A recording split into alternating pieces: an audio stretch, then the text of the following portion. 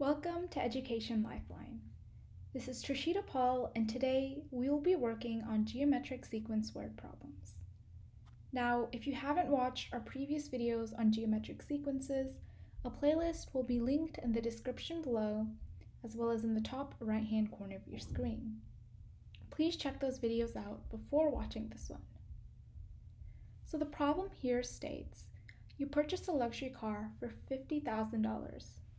The car depreciates in value 20% every year, and you decide to sell it after 5 years of owning it. What value do you sell the car for?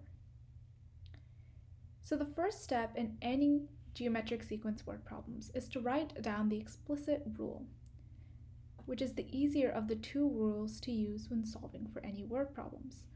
So our explicit formula is f of n is equal to f of 1 times r to the n minus 1. And we need to find our initial value and our common ratio r to be able to use this formula. So going back to the problem, we know that we purchased the car for $50,000. That's what the car is initially worth. That's going to be our f of 1. The car depreciates in value 20%. That is our R, our common ratio. We're depreciating by 20%, which means that every year our car is going to be 80% what it was worth the previous year. So our R is 0.8. And you decide to sell it after 5 years of owning it. That's going to be our N. So to write our explicit rule, we plug in our value for f of 1, which is 50,000, times 0.8 to the n minus 1. Now here the question asks, what value do you sell the car for after 5 years of owning it? Keep in mind that the first year the car is worth $50,000, which means after 5 years we're calculating what the car is worth in its 6th year. That means we have to plug in 6 for n to get our correct answer. So f of 6 is equal to 50,000 times 0.8 to the 6 minus 1. If you do the math, that equals $16,384. The car is going to be worth this amount of money after 5 years of owning it. Now, this next problem states you are trying to be a faster reader by doubling the number of pages you read each week.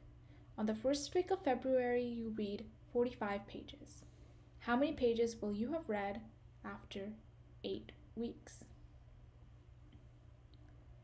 Once again, let's start off by writing our explicit formula and then going back to the word problem and seeing what numbers they give us. So it says that you're trying to become a fast reader by doubling the number of pages you read each week. So doubling is going to be our common ratio. We're multiplying the number of pages we read each week by 2. That means our R is 2. Now on the first week of January, so we read 45 pages. So that's going to be our f of 1. We're starting in the first week of February by reading 45 pages. And the question asks, how many pages will you have read after 8 weeks? That is going to be our n. And once again, it's going to be similar to our initial problem. After 8 weeks, what we'll be reading, that's going to be n is equal to 9.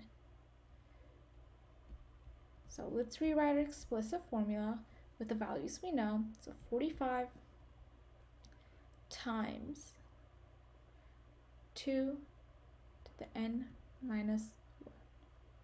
And solving for this will give you the number of pages you will have read after 8 weeks. If this video was helpful, please drop a like and subscribe to Education Lifeline. Be sure to watch our next unit on data and statistics, and check the description for more helpful resources. We include tips as well as practice problems in the description of every video. Please make sure to leave any questions in the comments down below. Thanks for watching.